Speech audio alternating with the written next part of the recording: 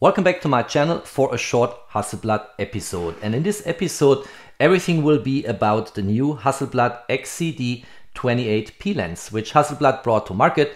In my opinion, an ideal wide-angle lens on the Hasselblad X2D, which I have here in my hands.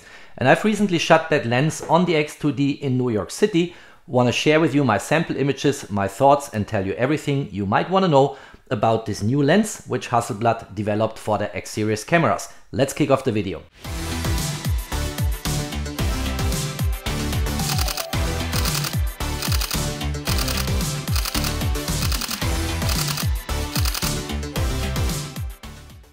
Let's go right into the topic and let's start with design. So the build quality of this lens is beyond any doubt. A very smooth focus ring here.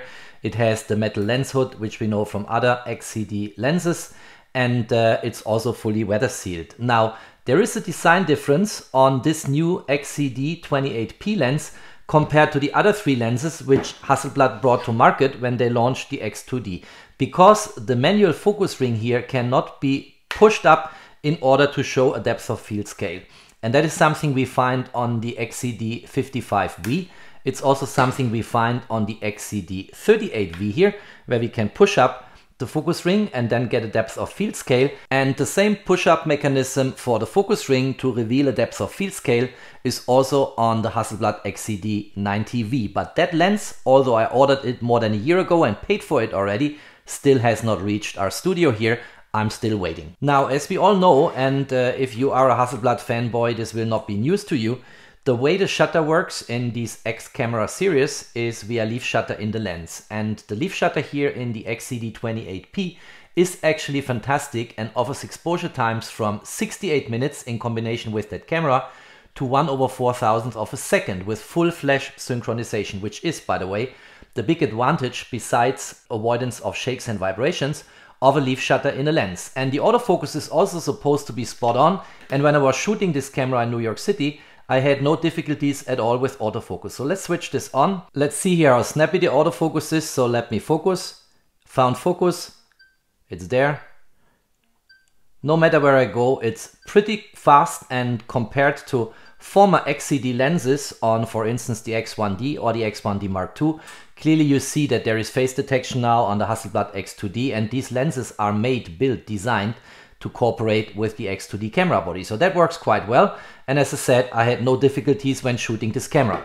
When it comes to specifications of the lens, the first data point I want to mention is the low weight, because we have only 245 grams contributing to the weight of the camera body here.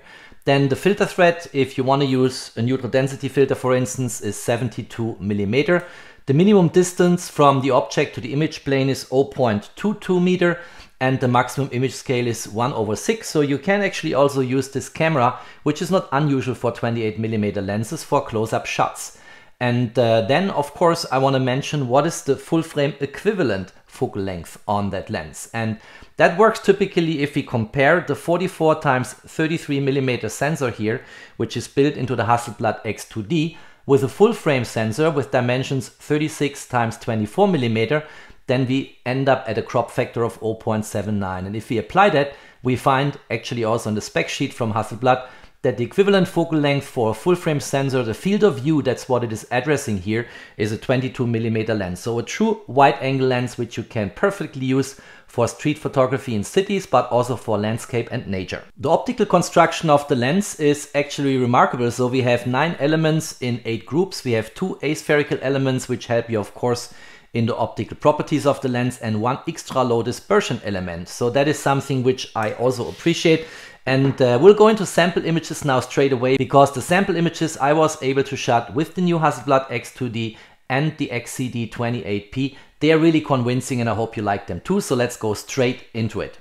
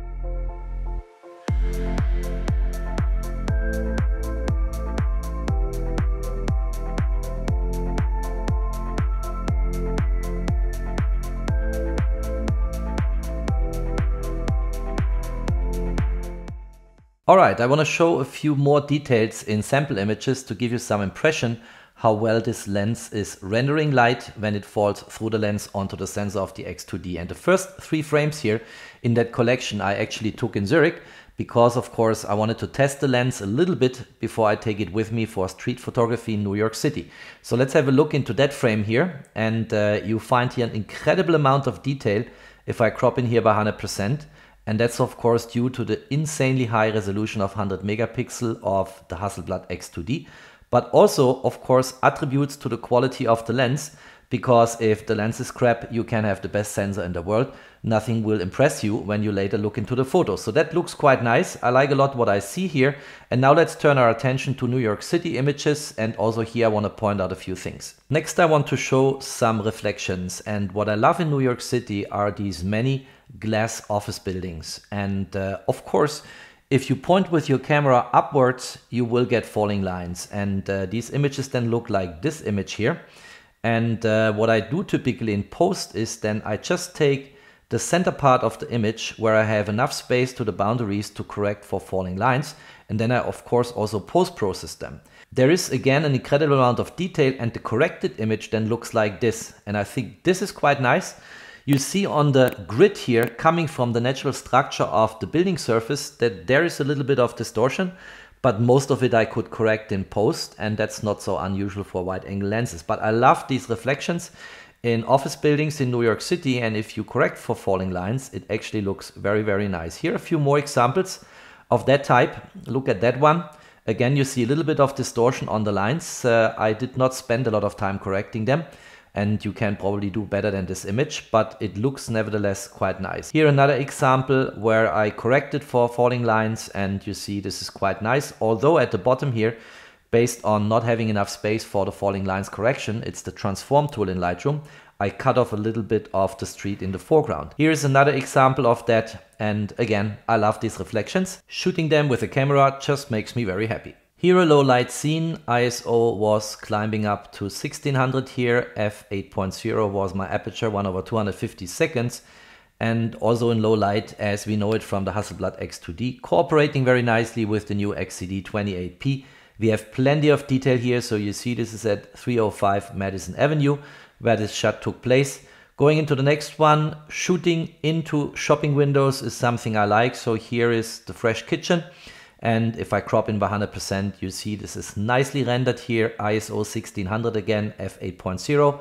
Here is another image with a lot of reflections and light in it, again ISO 1600. A little bit of noise, but not overly much. And I think also here, it's nice what you can achieve with that camera lens combo. Here is an astonishing image, and that one I wanted to show because I tested here handhold a 2-second exposure with the X2D. And I already mentioned in various videos on my channel where I spoke about the Hasselblad X2D that in-body image stabilization is really well done on the X2D. And if you look at that image, I really had no tripod. It's a handhold shooting, ISO 100, f8.0. If you look at that here, this is crystal clear. It's very nicely rendered. All the details are there. It's absolutely fantastic what the in-body image stabilization of the X2D delivers here. I really like that image. Here's another image, again with available light here. It's an 0.4 second exposure at f8.0, ISO 100. Again, in-body image stabilization pays back here. And I like this image a lot. Down here you see St. Patrick Cathedral, and the location where I took that shot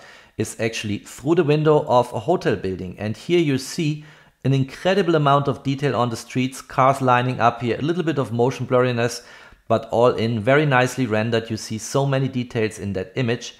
I like a lot what this camera lens combo is delivering here. And then of course there is, let's call it the classical application of that camera lens combo, which is indeed street photography. And I love when I'm in New York City. I'm there every month, walking down the streets, checking my step counter on my Apple Watch, capturing scenes about what's going on in that city, and seeing so many details and this nice and unique mixture of, let's call it almost morbid old buildings and modern elements in a very modern city, which kind of never sleeps. And walking down these streets is something that always makes me happy. I typically try to get a few thousand of steps on my Apple Watch. You see also here in the background nicely on that bus here, starburst light effects, which happens if you stop down that wide angle lens. And there are so many things going on in that city. For instance, here, it's trivial, of course, but it's a construction site. People are focused on getting things done. And by the way, again, on that women here on the boundary of the lens, you also see again a little bit of distortion in the representation, which is normal for extreme wide angle lenses. You see so many pups, details, things going on. You can read everything. You will remember the scene later on, and street photography is just something I like. And in this case, again, by correction of the transform tool in Lightroom, I also wanted to have almost a close-up shot of one of these famous New York traffic lights. So all in, street photography clearly is the most common application people will do with that camera lens combo and that very lightweight Hasselblad XCD 28p. And sometimes here and there you find something you would not expect in New York City. And here this is clearly not an image on the right hand side part of a trash bin, which you can sell to clients. But I found it fascinating that there is indeed a little bug here which was just staring at me, and of course I took that shot. Last but not least, I also love the bird perspective you get from the various rooftop bars in New York City. And you're typically surrounded by skyscrapers, which is what New York City is all about. But also here, if you then look down to the street, so many details. You see how busy that city is. You see on other rooftop terraces here, all the details, and I like this a lot. Of course, it cuts off some of the buildings, even at that wide angle focal length of 28mm, which, as I said before, if you calculate it back to a full frame sensor field of view, is about a 22mm lens. But you nevertheless get a lot of things represented here in the scene. And the sharpness, the level of detail, everything you can later discover when you post-process these images is just something I like a lot. Here again, a nice bird perspective. If you look at that building opposite side, you can even look through the windows. You see things going on. You see here, for instance, images on the wall. You also get a lot of busyness on the streets down here. Another construction site on the left-hand side. People walking, cars driving, a lot of detail. And clearly with 100 megapixel like you have it in the X2D, you have so much potential later to crop into a particular aspect of your scene in the way you want to present it. Alright, that's it. That's all I wanted to say about that lens. And of course, given the compact dimensions of the camera body in combination with that new XCD 28p lens, this is an ideal setup for travel, for street photography, and for reportage photography, of course. And if you liked that video, don't forget to drop me a thumbs up. Stay tuned on my channel, there's always more to come. Thanks for watching, stay safe and healthy, and of course, peace out.